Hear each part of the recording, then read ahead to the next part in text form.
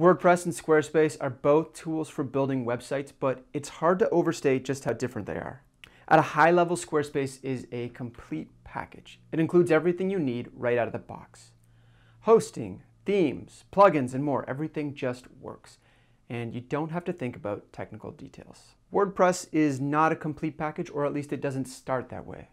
For example, hosting is not included with WordPress. Instead, you have to install it on a web host. This can be intimidating, but it means that WordPress can be installed on many different web hosts, unlike Squarespace, which can only be hosted on Squarespace servers.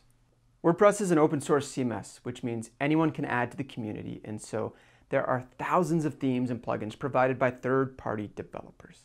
This wide selection makes WordPress much more customizable than Squarespace, but it also means WordPress often has a steeper learning curve. So at a high level, Squarespace is intuitive and user-friendly, but less flexible. WordPress has a steeper learning curve, but it's more flexible. Now this really just scratches the surface. In the rest of this video, I'm going to get specific about how these differences manifest themselves in all sorts of other ways. My videos are supported by affiliate commissions, so if you'd like to try Squarespace or my recommended WordPress host, Kinsta, you can find a link to them both in the video description, and I may earn a commission. One important difference between WordPress and Squarespace is the page editor.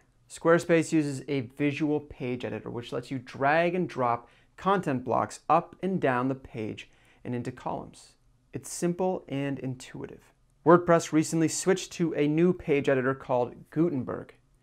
Gutenberg allows you to drag and drop elements up and down the page. However, unlike Squarespace, Gutenberg is abstracted away from your website, so it doesn't show you how the page looks within the context of your website. This means you'll often find yourself flipping from Gutenberg to the website preview in order to accurately see how things are looking. Overall, Squarespace's editor is more intuitive and easier to use. The interface feels polished and thoughtful. A good example of this is photo cropping. You see, in order to display a photo gallery as a perfect grid, most photos need to be cropped. Squarespace has this simple built-in system for adjusting crop. It's really handy. WordPress, on the other hand, is often more overwhelming. The editor can feel cluttered and occasionally chaotic. But this isn't because WordPress doesn't care about ease of use. Instead, it's actually more fundamental. WordPress is just designed to be more flexible, so the interface needs to be more abstract. WordPress is open source, which means anyone can contribute to it. This is both a strength and a weakness. The strength is that there is a huge amount of themes and plugins. There is 11,000 themes on ThemeForest and 50,000 plugins on WordPress.org. The weakness is that many themes and plugins don't work perfectly out of the box. Incompatibilities often arise, and getting the fix can require you to tweak code. All you have to do is browse plugin reviews to find users running into these kind of problems. But if you can live with the occasional incompatibility error, you'll love that you can find a WordPress plugin for just about anything.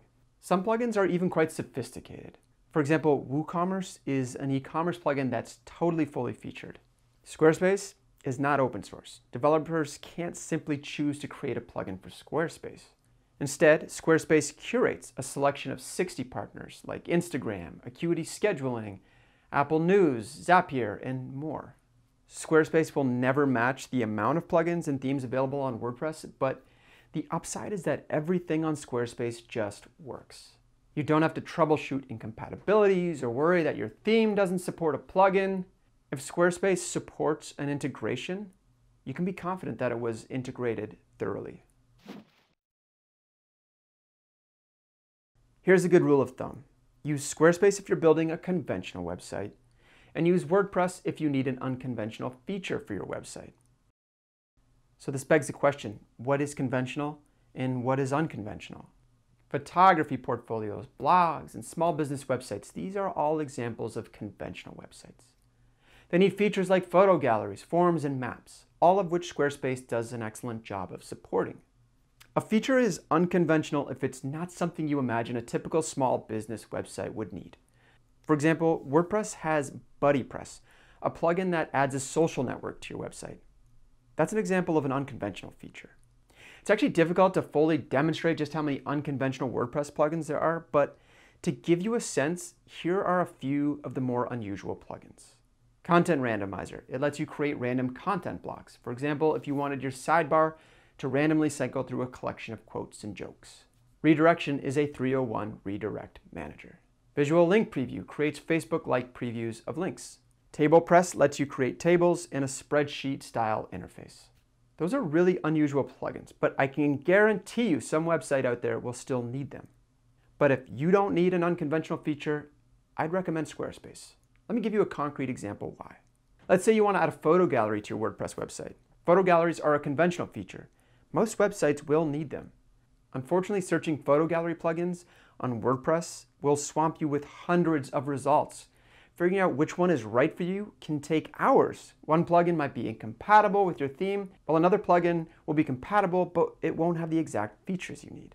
On the other hand, Squarespace has one very excellent photo gallery content block. It's reliable, easy to use, and it looks great with all Squarespace themes.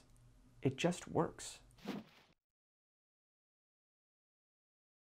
There are roughly 70 Squarespace themes and over 11,000 WordPress themes, but just like with features, WordPress wins in sheer selection, while Squarespace is best if you just want a beautiful theme that works out of the box. Themes have always been a strength for Squarespace. In fact, I think they have the best themes of any website builder. They all have a definite look and feel. They're clean and sophisticated with bold typography and plenty of space for photography. By contrast, WordPress has 11,000 themes available, and some are great, while others are more outdated. You'll also occasionally run into WordPress theme compatibility issues, which are usually fixed by tweaking CSS code. WordPress themes can be totally customized, so long as you're willing to code or hire a developer. Otherwise, Squarespace actually has better theme customization with their style editor. Squarespace's style editor is both powerful and intuitive, and I really mean that. It's excellent. Lets you customize hundreds of style options, and it's easy to do. You just drill down to specific style options by clicking the elements in the website preview. The WordPress style editor is called Customizer, and it mostly feels like a watered down version of Squarespace's style editor. I found it to be inconsistent from theme to theme, and some themes come with no meaningful style options at all. I also find the language to be often abstract and a little confusing. You're going to have to pay for both Squarespace and WordPress, but you will pay in different ways. Squarespace offers 4 all-inclusive plans, which range from $12 to $40 per month. The more expensive plans are for e-commerce. WordPress is free to use, but you have to host it somewhere.